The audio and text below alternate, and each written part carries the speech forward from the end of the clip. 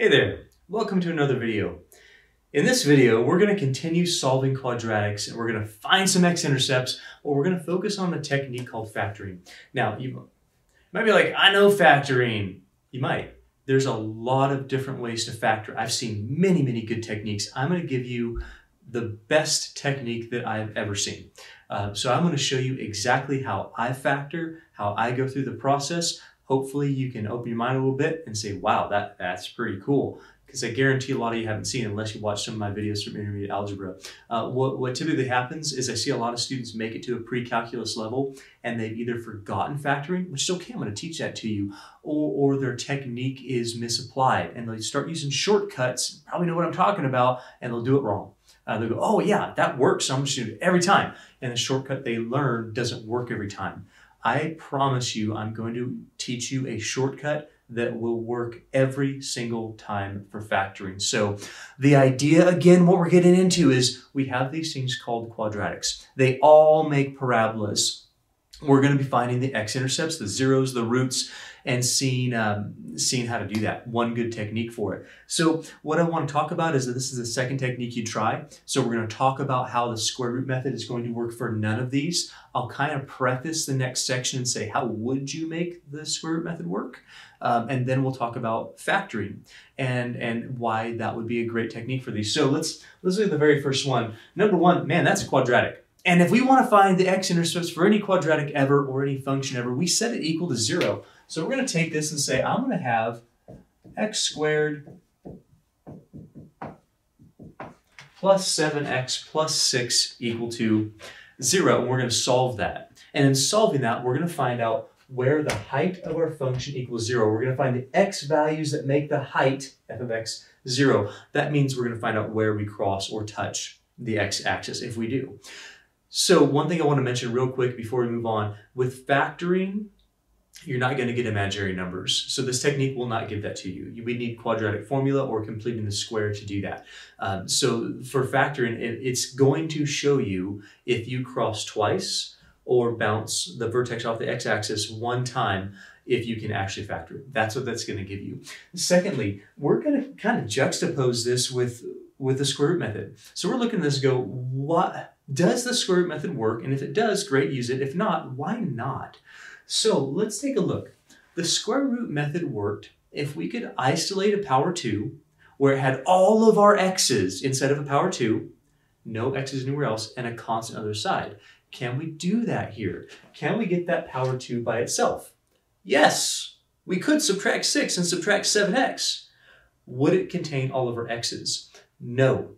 Would we have just a constant on the other side? No. And for that reason, the square root method is not going to work on problems like any of these, is because we don't have that power 2 kind of containing all of our x's. That's a problem. If we start subtracting 7x, well, then we don't have all of our x's inside the power 2.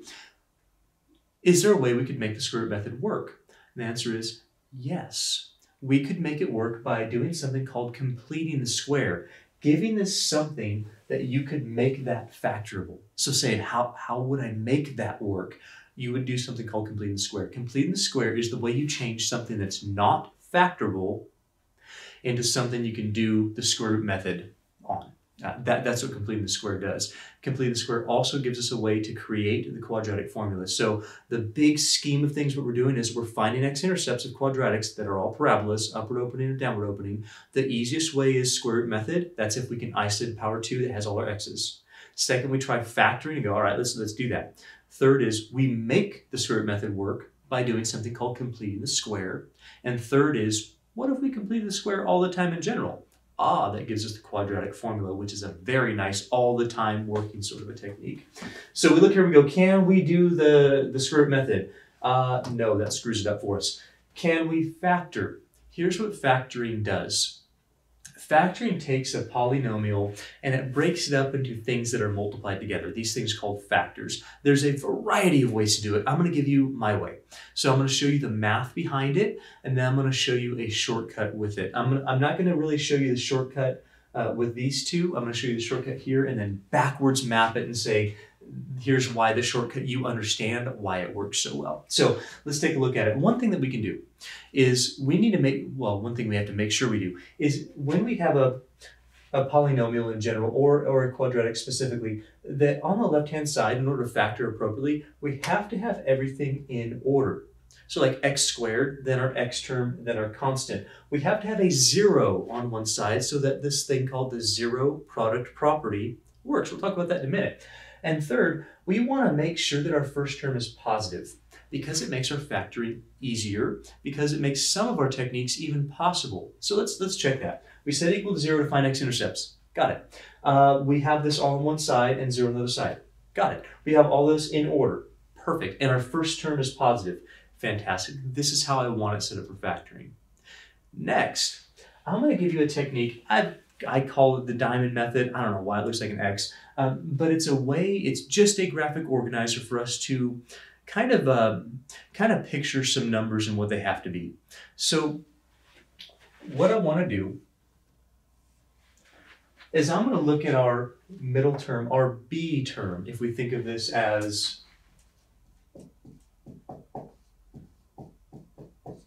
ax squared plus bx plus c.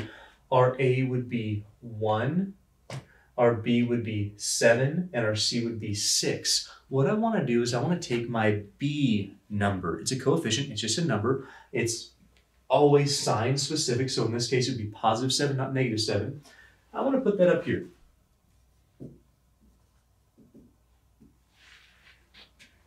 I'm going to look at my a times my c.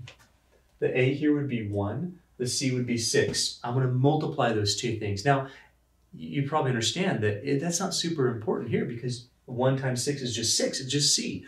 But for these later ones, it would be very important. So I'm going to take 1 times 6, and I'm going to put a times c, that product there.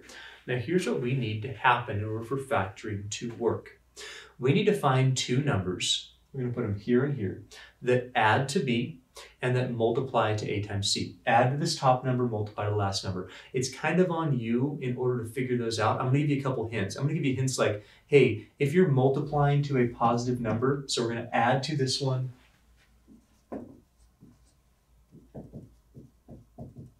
we're going to multiply to that one.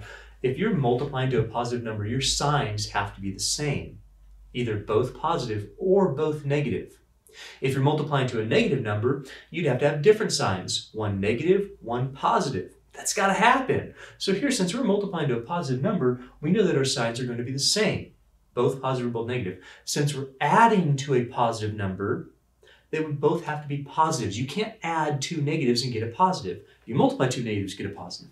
But these would both have to be positive numbers. That narrows down our search for us pretty well. And so what we're going to think of is what numbers multiply to 6 that literally add to 7. I want to tell you this also. If your signs are the same, you are literally adding to that number. And if your signs are different, this will be the difference between these two numbers. We'll see that in just a minute. So I'm thinking about this going, all right, I got 7, I got 6, that's 1 times 6.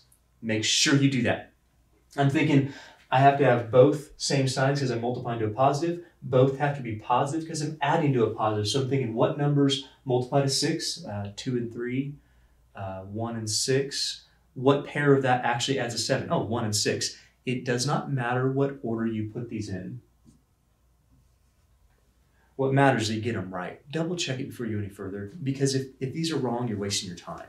So does 1 plus 6 add to 7? Yeah. Does it multiply to 6? Yeah. I guarantee if you can find those numbers, this will be factorable, and I guarantee if you can't find those numbers, either the problem is too complicated, probably not the case, or it's not factorable and we need a different technique. So does factoring work all the time? No. Is it really cool when it does work? Yeah, and it can be very, very fast. So we found these numbers, and here's what they do. What this does for you, it doesn't do the math for you. You did all the math. You just have an organizer to help you think of these numbers. What those numbers do, notice how they add up to that number. What they're going to do is they're going to allow you to split that middle term from one term into two terms. Why would we want to do that? Well, because we know something called factoring by grouping. If you don't know that, You need to check out factor by grouping. It's in intermediate algebra. And this is all review for us, but I'm just showing you the great techniques because people tend to miss them. What that does, what this idea, since this adds to the middle term, since this adds to the 7x, that means I can take the 7x, and instead of 7x, I can write it as 1x plus 6x. Well, that's still 7x, but it takes, let's see, 3 terms into 4 terms so that I can group them together. It's really hard.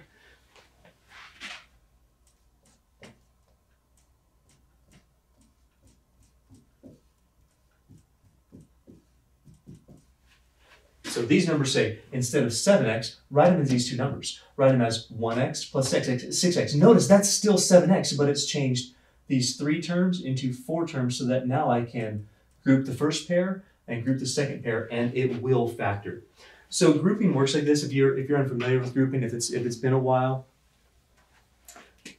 grouping takes a look at your first 2 terms and it says factor out a common factor, greatest common factor, which in this case is x.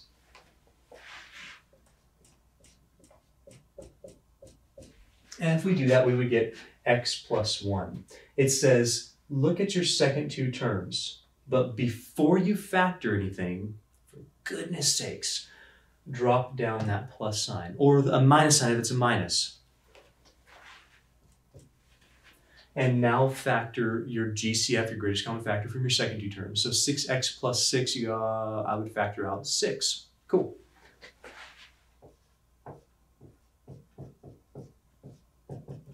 One thing that bears mentioning right now, you're factoring like this using the diamond method or whatever, X method, whatever you want to call it, whatever method you use. It's predicated on the fact that you would have done a few things. It bears repeating, so please get it, that you've set your function equal to 0, you have all of your stuff on one side, but it's in order, and your first term is positive, and you have factored a greatest common factor from the beginning if you had this. So really what I should have said is, when you've done this, or when you've done this, look here and factor out a GCF if there is one. Now there wasn't one. These didn't have a common factor at all. We're going to see that this one does. So I'm going to tell you that when we get there, but I want to make sure you get it now. So we've set this equal to 0 to find x-intercepts. We have it organized on one side in order, first term positive, so that we can factor. We've tried the square root method, it didn't work. We've looked at factor in GCF, there wasn't one. Then we say, can we do this? Can we factor this trinomial by like an X method or diamond method? Yep, we put our middle number, our A times C or B, our A times C. We find out 2 numbers add to the middle one. Why? So that we can split it. Why? So that if we have 4 terms, we can factor by grouping. So we group the first 2, group the second 2, and if you found these 2 numbers, I guarantee that this is going to be the same. You have now created a GCF, a greatest common factor of x plus 1. That's something that we can factor.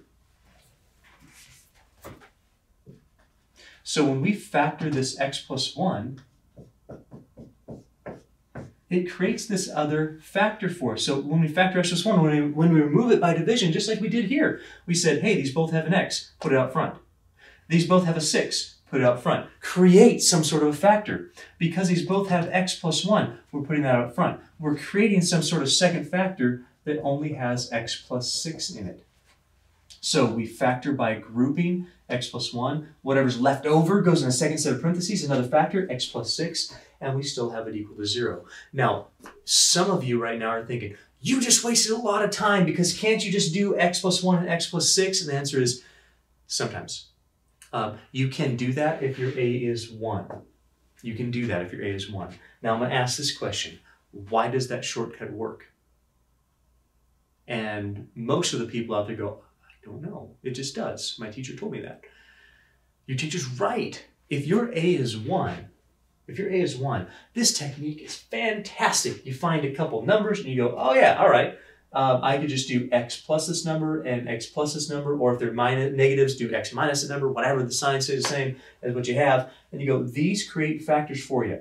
My question is, why do they do that? Why? Part of it has to do with the grouping. I mean, I showed you this. This is the math behind it. This says set equals 0, come up with these so that you can split your middle term, do your factoring by grouping, and it works great. Question is, why does it always work great? What is the shortcut from here to here? Is it just taking these factors? If that's a shortcut, then it should work all the time. Does it work all the time? No, because if your A is not 1, you cannot do this right from there. It's not possible. I'll show you a way that is possible. Okay, we'll get to that in just a minute. From here, you're not quite done. You have something called the zero product property, where you go, you know what? If we have two factors that equal 0, two factors that are multiplied together that equal 0, the only way that that can actually work is if one or the other of the factors equals 0 itself, because 0 times anything else gives you the 0. So x would equal -1 and x would equal -6, and then we answer, that's not a -6. Then we answer the question, what are those? Because sometimes we get wrapped up in the technique and we forget it. What are those? Those are x-intercepts. So we knew this was a parabola. We knew we were finding x-intercepts. And I told you at the very beginning that factoring will always give you real solutions if it's factorable. So these are two real solutions. This is where this upward opening parabola will cross the x-axis twice. That's extremely important to know. That's what we're doing here. So it's just another technique. It is like the square root method in that it gives you x-intercepts. It's just a different way to go around it. So we said equals 0. We say square root method don't work. We said, we tried GCF for factoring. It didn't work. We have it in order, one side, first term positive. We factor with our technique. Can use a shortcut. Yes, sometimes we're kind of fleshing that out right now. We'll talk about why that shortcut works in just a minute. I'm going to hold you in suspense for the first time like ever because I can't explain it yet, but I will explain it. And then we're finding x-intercepts and determining that this is where the parabola crosses the x-axis. Let's move on. Let's talk about the next one. So what in the world do you do to find x-intercepts? That's what we're doing here in all these videos. Well, we set it equal to 0. So we have a 3x, x minus 4 minus 36 equals 0. All right, that looks kind of nasty. How in the world do I solve that? Let's see. The first thing we would try is we would try the square root method. Do we have something raised to the second power that contains all of our x's? No, we don't. We don't even have a second power up there right now. So when that happens, the square root method is off the table for now. There's ways we can get back to it called completing the square. But right now, this is not a good candidate. What we do have to do is, if the square root method is not a good candidate, then we have to distribute.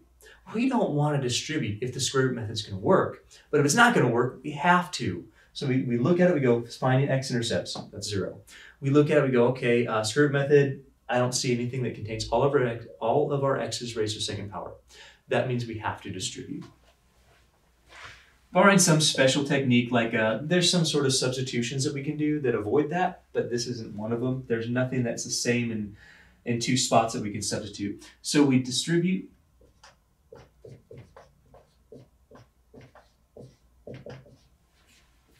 And we make sure we have this in the proper order for factoring. So we've tried square root method, but then we go, that doesn't work. The next thing we try is factoring. So let's look at it. Is this all on one side? Yeah. Is it in order? X squared, then x's, then constants? Yeah. Is the first term positive? Yeah. This looks perfect for factoring. So we've set this up. This is really good. Now we try our factoring.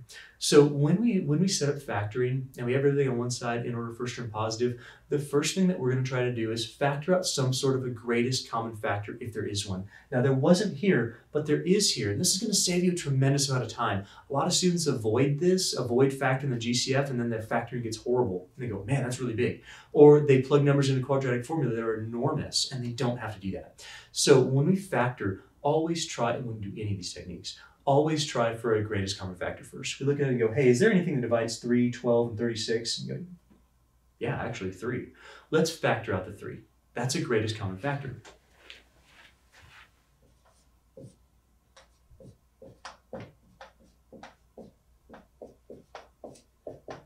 Sometimes you might even see it like 3x cubed minus 12x minus squared minus 36x, and you could factor out a 3x. The x would give you a factor of 0. You'd say, so you'd have one x-intercept of 0, and then you'd factor the rest of it. So you can see that. We're not going to deal with it here because we're strictly dealing with quadratics, but that is possible. You always check for a greatest common factor first. Sometimes you can get additional solutions there. So we look at it. Now, what's the 3 do? That 3 does absolutely nothing as far as your x-intercepts. It does not have a a factor that contains a variable, and therefore this will not be set equal to 0. 3 doesn't equal 0. 3x, that's a different story. So if we had a factor out here that you'd factor out a GCF from all of your terms that had x, then yeah, we'd have a 0 of x equals 0. But we don't. So where we find our x-intercepts are just dealing with these expressions that have variables in them. So like the x squared minus 4x minus 12, that's what we're looking at now. We don't even really care about the 3. We're not going to lose it, but we're sort of going to ignore it as far as our factoring and our using zero product property. So let's go through it. Let's go ahead. Let's identify our A and our B and our C. So our A here is, man, we're not worried about 3. We're worried just about right here. Our A is 1, our B is -4, and our C is -12. So let's put -4 here. 1 times -12 is -12. That's a big deal. I don't want you just to put the C. I want you to put the A times the C. 1 times -12. And now we're going to think about two numbers that add to -4 and multiply to -12. Sometimes for some people, these come really easily and they just get them because they're good at their factor tables. Sometimes it's not that easy for people. And so I'm going to give you some good ways to go through it like I did before. If you're multiplying to a negative, your signs have to be opposite. One will be negative, one will be positive. Make the first one negative and the second one positive. Not because the order matters, but because when you get to the grouping, it's easier to have a plus here and not a minus because you want to change signs. So if it's not possible, then yeah, if you have two negatives, that's not possible. But if you have different signs, put the minus first. It'll be a little bit nicer for you. So I know that I'm multiplying to a negative. That means my signs are different.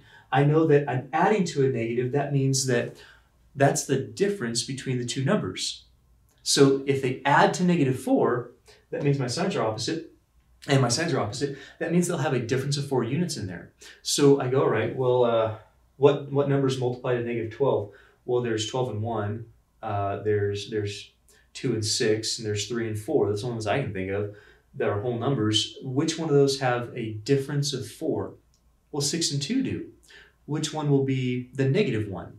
Because I'm adding to the -4, I need the bigger of those two numbers in absolute value to be the negative. So I can't have this as -2 and 6 that add to +4. I've got to have that as -6 and 2.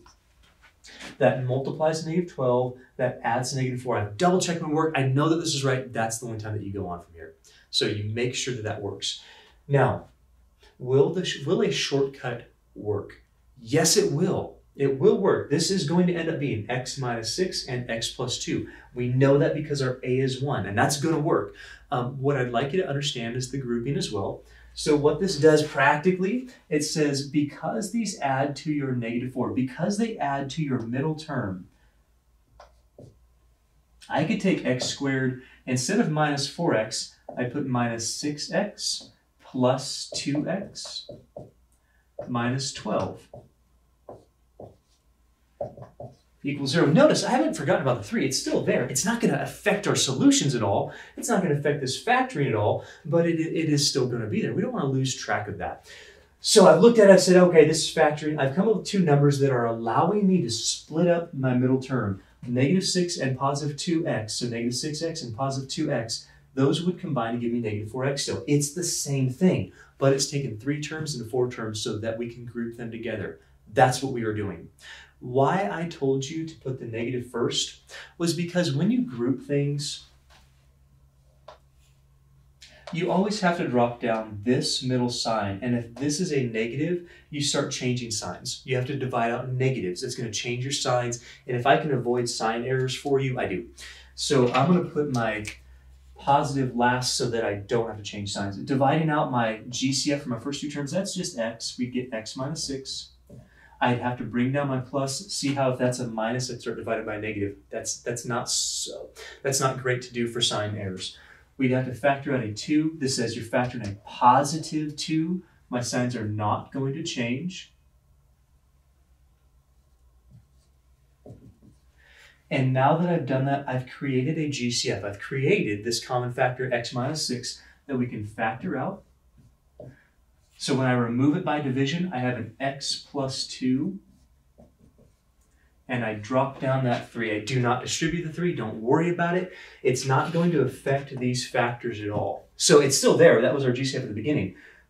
What are our solutions? Well, our solutions say set every factor, listen carefully, set every factor that has a variable equal to 0. 3 doesn't have a variable. It's just coefficient for us right now. This has a variable, so x minus 6 equals 0. And this has a variable, x plus 2 equals 0. That means x equals 6 and x equals negative 2. Could you go directly from here to your factors? Yes, and I'll show you why in about 5 minutes, 10 minutes. Secondly, some people will tell you this, and it's true. Can you find your solutions, or your x-intercepts, just by looking at these and changing your signs? Yes, you can. Yep. So your solutions here are -1 and -6. Your solutions here are +6 and -2. That actually does work. If you don't have to show your work and you're just doing this to find your x-intercepts or to find out, that's basically it, you can just change your signs and it will work because of the way that we set the zero product property equal to 0 and our signs change. So that does work. You could go here and go, yep, solutions are +6 and -2, and you have them right there. That's something that you can do. Good idea to do it? I don't know. It kind of depends on what you're doing, but it is possible. I hope it's making sense to you. I hope you understand the idea that we're still setting equal to 0. It's just another technique when square root method doesn't work. Does factoring always work? No. That's why we have 2 other techniques coming. One that works all the time, and then we use it to create the quadratic formula. All right, let's move on. We're having a good time, right? It's doing great. Is it a quadratic?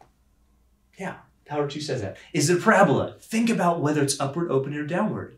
This happens to be upward opening. And now we're going to think, let's find x-intercepts. So when we do that, we're going to set this equal to 0, but we're going to be smart about it. We're going to say, because this is out of order, when I set this equal to 0,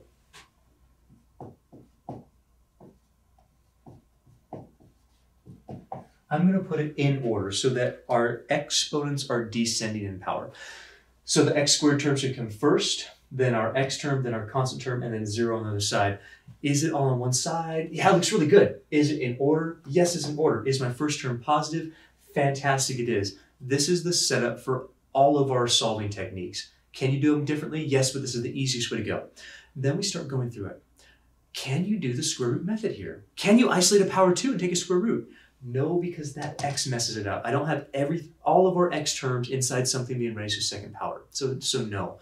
Can I do factoring? Yep, it's set up for that. Let's try it. One thing we try is we would try to do a greatest common factor first. Can I factor out a number and or variable from all 3 of these terms? No, not even close. There's nothing that divides all of them. So it's not like this problem where we had that. This fails that. So let's try to go ahead and let's factor just like we did. Let's set up some sort of a technique, I call it the diamond method, to help us factor this. If our A is 3, and our B is 5, and our C is 2, then what I'm going to do is I'm going to put my B up here. I'm going to put my A times my C, not freaking 2. We're doing 3 times 2. We're doing 6. We're getting a 6 here.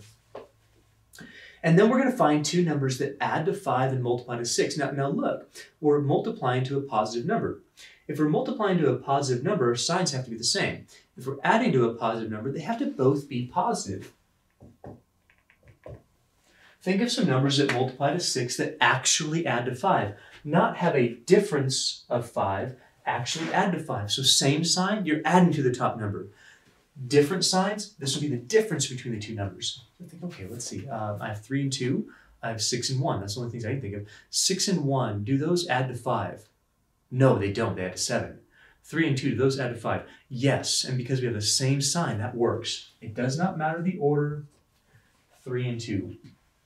All right, so you're done, right? Because we just go, yeah, it's easy. X plus 3 and x plus 2. And moving on. Let's go to the next. Does that work? Does it work, that shortcut that some of us really try to do? It doesn't. Because if you distribute this, you get x squared. You won't get 3x squared. If we go directly to here and go, oh, our answers are -3 and -2 because I just changed signs. we get it completely wrong. This shortcut that we know works here and here doesn't work here. And that's a problem with shortcuts. If we have a shortcut that works some of the time, it's not a good shortcut. A shortcut should work all of the time. I'm going to teach you this in exactly 3 minutes. So what do you do? What do you do if the shortcut doesn't work? Remember, one thing you can do, go back to something that does work. Go back to this idea that what these numbers do is they add to 5. These numbers can split up this middle term. These numbers can do 3x squared plus 3x plus 2x plus 2 equals 0. Yeah, they let you do grouping. You can totally do that. Group the first two. 3x would factor out of this, get x plus 1. Bring down your middle term, or middle side. 2, positive 2 would factor out of this, you get x plus 1. You've created a greatest common factor of x plus 1. Factor it. That's x plus 1. That's 3x plus 2 equals 0. Because we have two factors and both of them have variables, we would set x plus 1 equals 0. We would set 3x plus 2 equals 0. And we would have solutions. -1, -2/3. You think in your head, hey, those are real numbers. This is a parabola. It's upward opening. This is exactly where this parabola will cross 2 times the x-axis. These are x-intercepts. Now, you heard me say something that was true. You should be able to just change these signs and get solutions. Can you change these signs and get these solutions? No. What that means is that the shortcut, listen, because I know that some of you were taught differently. The shortcut you use to get from here to your factors and here to your factors is incomplete. Here's the complete shortcut. I hope that's exactly 3 minutes because that would be awesome. Maybe I just have to pause for like some time to make sure it's exactly 3 minutes. I'm not going to do that. Okay, so here's the real complete shortcut and where it comes from that I know that some of you have never seen unless you watch some of my videos. Here's how it works. Coming right back to here, if you find these numbers, do everything the same. Get everything on one side in order. First term positive, put down your B, put down your A times your C, and find your numbers and add to this one and multiply to this one, and then do one additional step. Look at your A. Divide these numbers by your A. Your A here is 3. So take those numbers, divide by 3, and simplify what you get. This would be positive 1 over 1. Leave them as a fraction. This is already simplified, positive 3 over 2. If you do that, I promise you 2 things. Number 1, you can read your factors directly from here and they will always be correct. Number 2, you can change your signs of these numbers and they will always be your solutions. That's a complete shortcut, people. So let's look at it. How do you read your factors if you need a factor? If you're not just looking for solutions, but you're looking for factors, look at your denominator. Your denominator will tell you how many x's your factor should contain. And your numerator will tell you the constant to add or subtract to or from it. So I'm looking at the denominator. This says you should have 1x in a factor and then add 1. Here's 1x and then you add 1. Did you get the math chills right now? What? Totally cool. This should say another factor should have 3 x's and then you add 2. 3 x's and then you add 2. That is how a shortcut works. Now, what's your solutions? 1 over 1's 1, positive 1. Change the sign, that's a solution. 2/3, change the sign, -2/3, that's a solution. Now, why did I say this shortcut, why does it work, but it's incomplete? The reason why a lot of people don't understand why this shortcut doesn't work here is because they do not acknowledge that your A is 1. If your A is 1 and you divide by 1, just like I did here, but I divided by 3, divide these by 1. Why? Because your A is 1. Look how this doesn't change your x. That's why the shortcut actually works. If I divide by 1, it's not changing what you're adding to or subtracting from your x's. It's saying, okay, if I divide by A is 1, you'll always have 1x. It's not changing these numbers. You'll always add or subtract that exact same number. You won't have to simplify it like we just did. That's why people lose the fact that these shortcuts are the same. They just never make it that far. So this says you should have 1x in a factor and add 1. We actually had that. It was x plus 1. This says you should have 1x and then add 6. Yes, 1x and then add 6 should equal 0. You should be able to change your signs. Positive 1 would be negative 1. Positive 6 would be negative 6. That's where this shortcut actually comes from.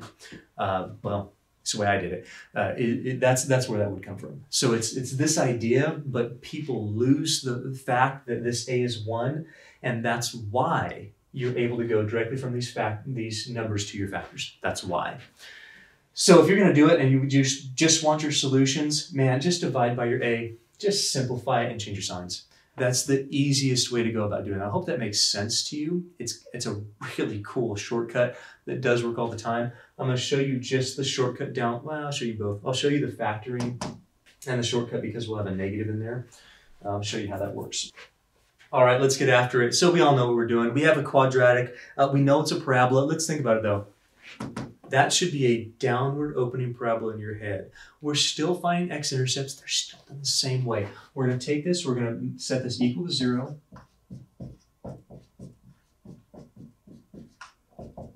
We're going to make sure everything is on one side. It is. We're going to make sure it's in order. It is x squared, then an x, then a constant.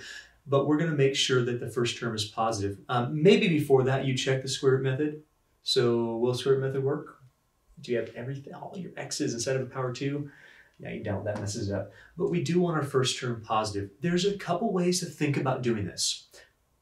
Mostly we just think about it and we just do it. One way is you could add 2x squared, add 5x, and subtract 12 to both sides. You could divide out a negative, or you could factor a negative and then multiply by -1 or divide by -1. Any of those ways essentially are just going to change every sign. Now listen, please listen. It is not a problem to change your signs when you're solving for x-intercepts. But keep in mind, you're not changing the sign of your original function. It still needs to be a downward opening parabola. The idea is that if I change the signs of a downward opening parabola, yes, it would make it upward opening. It would be a reflection. But if you reflect something on the x-axis about the x-axis, it doesn't change. If my sign on the x-axis is a non-sign, it's 0, and I change signs, it's not changing because it doesn't even have a sign. So when we change our signs to positive 2x squared plus 5x minus 12 equals 0 by either what I said before, adding these two terms, subtracting this one, or dividing everything by -1, or factoring -1, multiplying or dividing -1, that's not going to change the parabola, and it's also not going to change our x-intercepts. They will still show up exactly the same because in reflecting x-intercepts, you don't change anything about them. They reflect about the x-axis, but they're already on the x-axis. They can't change. Now let's go through the process of solving for x. So we're gonna try factoring. We're gonna look at our middle. We know that a is 2, b is 5, and c is -12. So I know that 5 goes here, not -12, but -24 is what we could put down there. We're going to add to 5. We're going to multiply to -24. So I'm thinking if I'm multiplying to a negative, my signs have to be different. I'm doing this on purpose. I'm putting these out of what the order I said so that you can see what happens when you do that. So I'm putting this minus second. I should have the minus first. I'm thinking, okay, if I'm adding to 5 and I have different signs, then the bigger number's positive, smaller number's negative, and there's a difference of 5 units between them. So I'm thinking, let's see, 24 is 24 and 1. That doesn't have a difference of 5. 12 and 2, nope. 8 and 3, yeah, that has a difference of 5. So different sign, difference of 5, difference of that b. So I'm thinking this needs to be 8 and -3. That adds to 5, cool. That multiplies to -24, awesome. Let's say I wanted to be really quick about this. How I would do it, if I'm just looking for my x-intercepts, I would take my a, whatever I'm working with, this 2, not -2, what I'm working with right now. Take that 2 and divide. Simplify the fractions that you can. So positive 4/1, 8/2 and 4/1 are the same thing. I leave it as a fraction. -3 halves, you can't simplify that anymore. I'm done. if I wanted to find that x-intercepts, one x-intercept, let's see, this is 4, negative 4. Another x-intercept, that's negative 3 halves, 3 halves. Done. I guarantee you that is where this parabola that's downward opening crosses the x-axis at those two exact values. That is the quickest way that I know how to use factoring to find x-intercepts. And now I gave it to you. What if you needed the factors themselves? 2 ways to do it. One way is you can read your fraction that says you would have your denominator would tell you how many x's in a factor, so that'd be 1x. Your numerator tells you what to add or subtract to or from it. Your denominator tells you how many x's. Your numerator tells you what to add or subtract to or from it. Can you see by using the zero product property, I'd have x plus 4 equals 0. I'd have 2x minus 3 equals 0, and we would get those exact solutions. I need to pause for just half a second, or more than that, and tell you there's a slightly different way to consider this factor. Some people prefer to do this, x minus 3 halves as a factor. It's the same. So x minus 3 halves and 2x minus 3 are giving you the same factor. I need you to be comfortable with both of those. So x minus 4, great.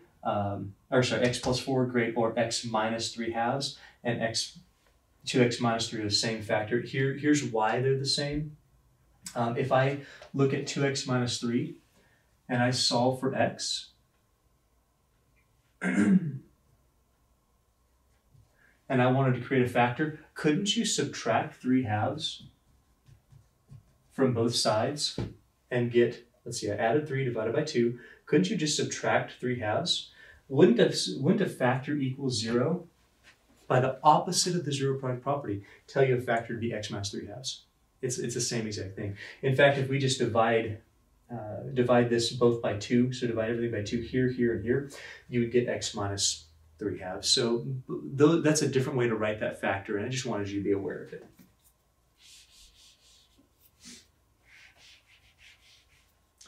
Okay, the last way is to use the grouping. Yeah, it's a little slower, but it does work all the time. So we'd have this 2x squared plus 8x. We'd use our original numbers, minus 3x minus 12 equals 0. We'd look at the first two and factor out a 2x. That's our greatest common factor for those two terms, x plus 4. Be careful if you have a minus second. If you have a minus there, you have to drop that down. When you factor out your GCF of 3, it says, no. You have to factor out negative 3. What that does, it changes this sign to a positive x, and it changes this sign, whatever it is, it'll flip your sign. That's a plus 4. Sometimes we get sign errors because we drop the minus, but we forget about that. We just divide by 3 instead of negative 3. Your sign's got to change if that term has a minus. And we get x plus 4 and 2x minus 3 equals 0. And we get exactly the same thing. Man, I'm hoping you appreciate the technique I just gave you. If you knew it before, cool. If not, do you see how powerful it is? Do you see that with very minimal work, you get your x-intercepts super fast? If you want to try that, actually, we go back and try that one. Try all of these with that. Try the ones you're working on now. These are some special cases I just want to talk over with you. So first one, negative 12x plus 9 plus 4x squared. We're going to do it fairly quickly. I'm not going to show you the grouping any longer. That's a lie. I'm going to show you the grouping on all of them. I just can't not do that. Got to be complete here. So I'm going to show you how to solve this in just a special case that we get. So far we have we have 2 real x-intercepts in every single one of these cases. Even here, these are 2 real x-intercepts. There's no i's. They're different numbers, so we know we're crossing the x-axis twice with that downward opening parabola. Let's do the same thing. So we have this function. It's definitely quadratic. We know it's a parabola. In fact, it's upward opening because the term in front of my x squared, well, that sign is plus, so that's a positive x squared. That's upward opening. In order to find x-intercepts, we would set this equal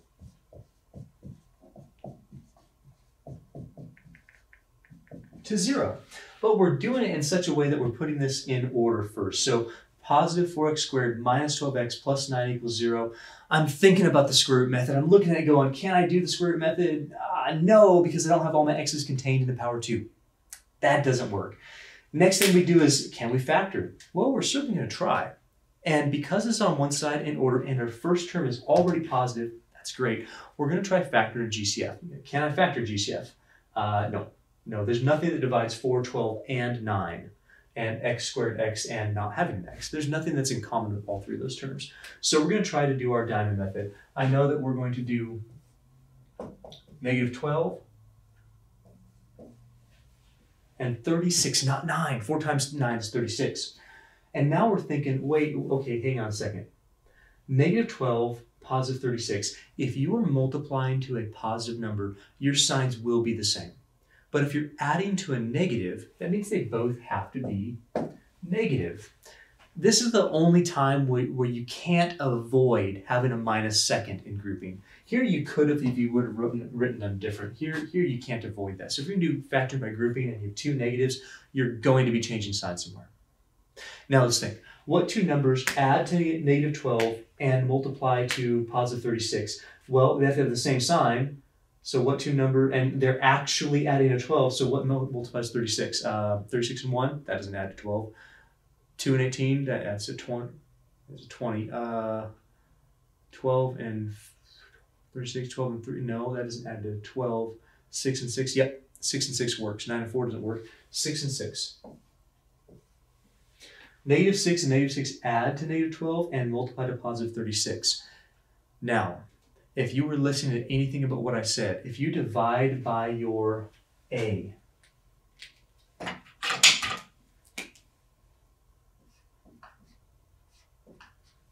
and you simplify these,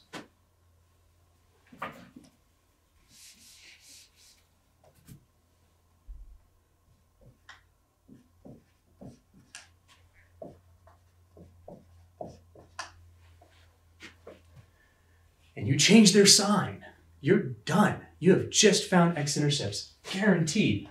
Our x-intercepts are going to be positive 3 halves and positive 3 halves.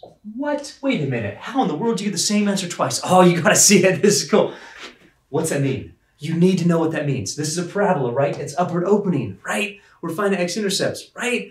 What does it mean when you get the same answer twice? This is exactly what we were talking about before, like one of the first video on quadratics we had 2 videos ago. What does that mean to you? Does this cross twice? Does this bounce once? Does this completely miss?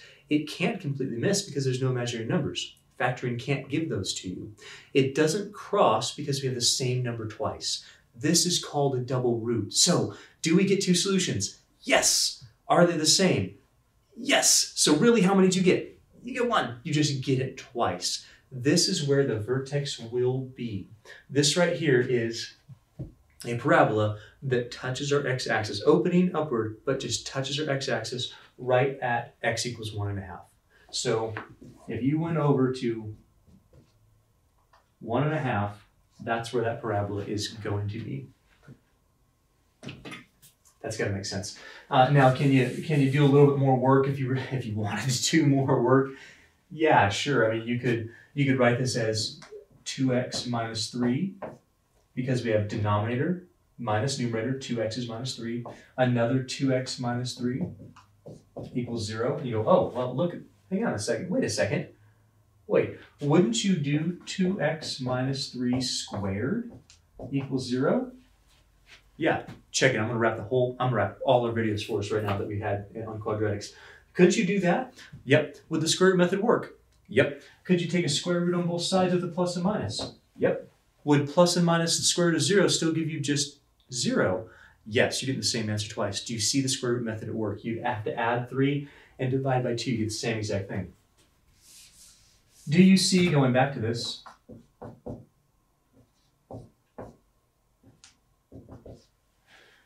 do you see that if we wrote it slightly different, instead of having 2x minus 3 squared, could you have x minus 3 halves like we talked about here? Could we have that squared?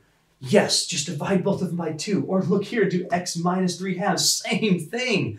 Do you see how this is, check it out. See how this is a parabola? This is shifted right 3/2. Whoa. That would have an x-intercept of 3/2. That's the graph I just gave you. This is a parabola shifted right 3/2. This needs to be coming together in your head, that we have parabolas, the shifting, the x-intercepts, these vertex. They all should be trying to do the same thing. Get a better picture of your graph. Could you do it a little bit different? Could you say, all right, well, you know what, I really like the grouping, or I forgot my shortcuts, or I just really like extra work. And so I'm going to take this and do 4x squared minus 6x. You'd undo all this, is minus 6x plus 9 equals 0. Yeah, we can do that. Factor by grouping, that's a 2x. We get 2x minus 3. Bring down your minus, factor out a 3, and you get positive 2x minus 3, because of your sign change, you divided by a negative here, equals 0. Well, that's 2x minus 3 and another 2x minus 3. And we're back to the same thing we just had, 2x minus 3 squared equals 0. There's a few ways to write it. You could, of course, do x minus 3/2. That is appropriate and fine. Most people like this a little bit better, but it does tell you you're going to get the same solution twice. Or you say, well, how many factors do I have? Well, I have 1, but it's repeated. So we'd set 2x minus 3 equals 0. We'd add 3, we'd divide by 2, and you get your 3/2. Now, how many ways did I give you? Four different ways or something. I hope at least one of them makes sense, but I hope more than that. I hope that what I'm teaching you is that these techniques are, everything in parabolas is not like just different little segments. I want them to come together to make one cohesive idea about parabolas, what their x-intercepts are, that the shifting and the graphing and the vertex and the x-intercepts, they all work together. And I hope that you're now seeing that with some of these techniques that can appear to be completely unrelated, that I'm making them related for you. So that's my goal. That's about it as far as solving these quadratics. I want to talk just a little blurb about this one, and then we're going to be done.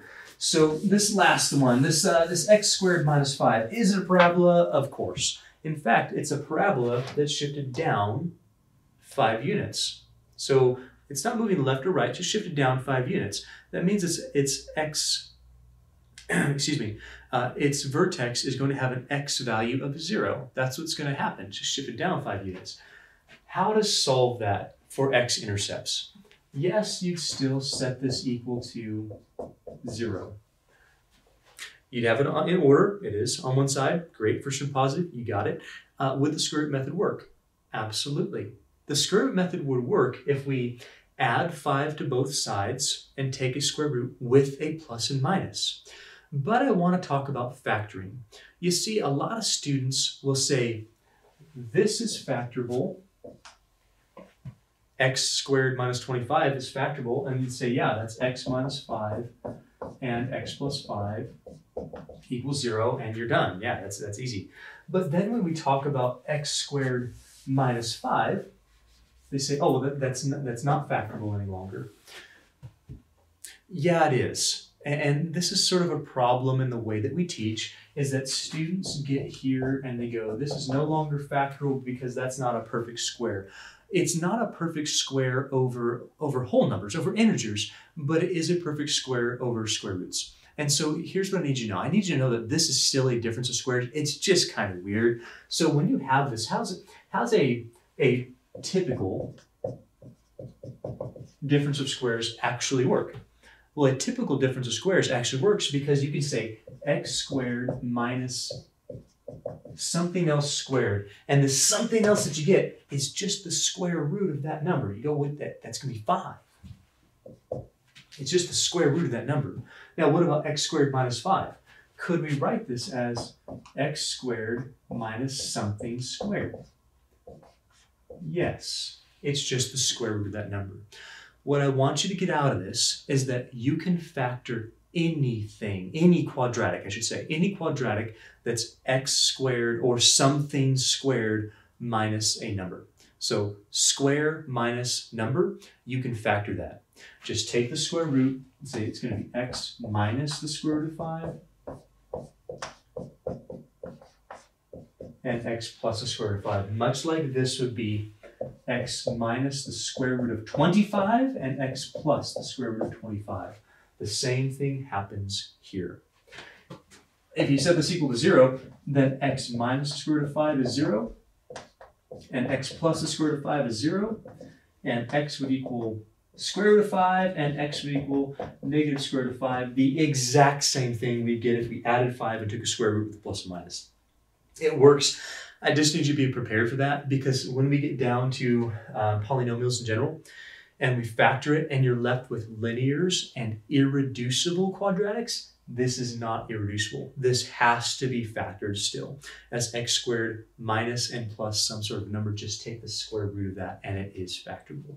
I'm going to leave it for there for right now. We'll revisit that when we talk about polynomials. I hope that made sense. I hope that you're feeling pretty good about factoring right now. I hope that that new technique kind of stuck with you. It's the fastest way I know how to factor, and it works really well for me, so I hope it works well for you too. Next time we'll talk about completing the square, and we'll talk about why it works, and I'll give you the easiest way to do completing the square. I promise it'll be the easiest way you've ever seen. So we'll rely on our knowledge of factoring to do that, and I'll see you for the next video.